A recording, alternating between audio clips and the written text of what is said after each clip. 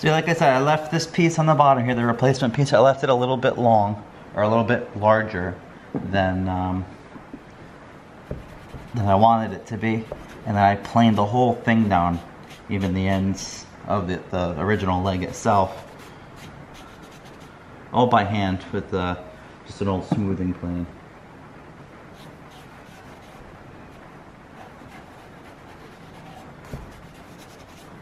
There we go. That looks much better. I mean, it's definitely, like I said, you're going to tell it to repair. It's going to age with patina and blend in. The more use it gets and the older it gets and the more you bang it around and use it. And I am going to oil the entire structure of everything. Everything's going to get a nice coat of oil on it, but I want to wait until after we're done using it. That way it'll be good and dry for next year when we want it. And it'll look really sharp, and it'll help protect the wood that is that's still there. The original wood, it'll help just get a little bit more protection for it.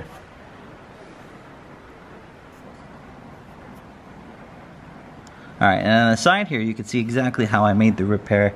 This is a nice big wide tenon.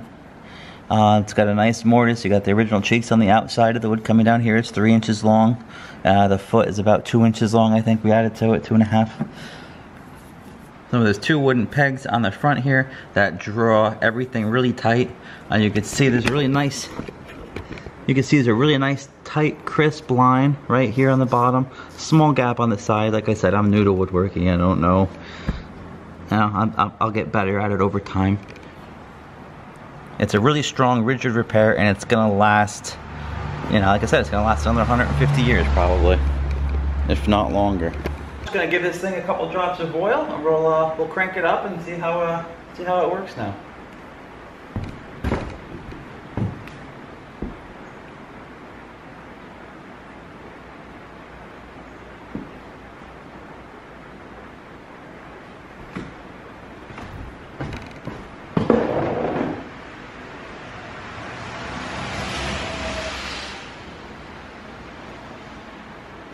There we go.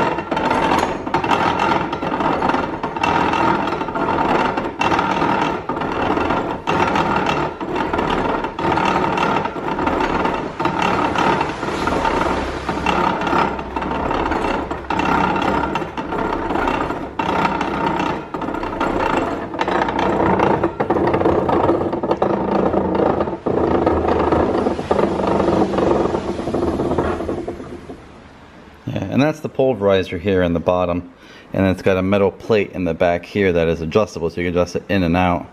And I guess what that does is adjust the size of the chunks of apples you get out of it. So I just have it set for somewhere in the middle right now, and we'll try it and see where it should be or how it goes. The only thing I'm missing is there's a lag bolt that goes through here, or I'm sorry, a carriage bolt that goes through here, and then there's a little metal bracket down here that would swing up, and it just helps hold this in place from wiggling all over the place on you. So I have to, but I want to find another one of these squares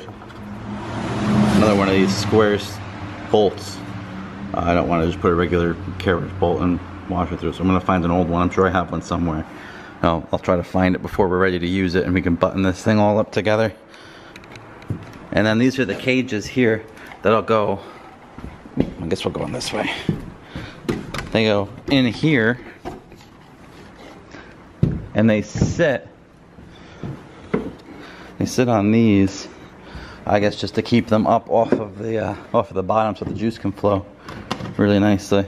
This one's in really good shape. The other one is falling apart a little bit.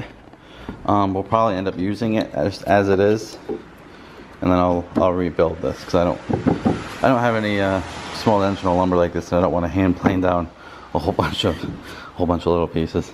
So we'll get this cleaned up. We'll be fixed.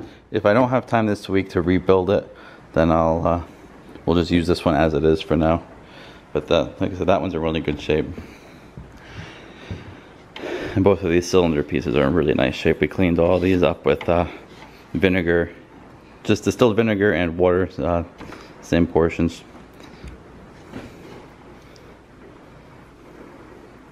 But yeah, I'm really excited to use it. I can't wait. I'm really happy with the way the legs came out. Well, the leg came out. And yeah, from here you can't even tell it was repaired. That's a good repair. I'm really happy with it. Alright guys, thanks for watching. Tomorrow we'll finish up that pressing plate that goes in the top of those cylinders, and we'll be one step closer to making some apple cider. Thanks for watching. Hey guys, so I did find some pine furring strips, so I was able to repair that one grate on the bottom here. It is just pine, so I am gonna get some oak of some kind, because I'm pretty sure this is oak. This is some kind of a hardwood, so I'll try to find out exactly what it is, what they used most often. But this is just pine, and this will work for now. It's a good fix. I just put screws in it so I could easily take it apart. I put some pine strips on the bottom here also, because these were getting pretty rotten toward the top, and I just screwed them right through to here in 3 different spots. So again, I could take it all apart and redo it in oak, and you know, it'll be more original. It'll be a better repair. At least for now, this will be good, so I can get it. I can use it like this and not worry about doing any more damage to it.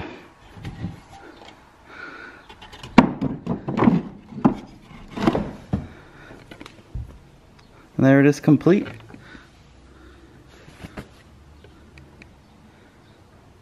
I'm really happy with the way everything came out. This is just, almost making memories, I guess. This is something people used to do with their kids, 100+ years ago, and now I'm going to be doing it with my kids this weekend. And I'm happy to get it back in use. Thanks for watching.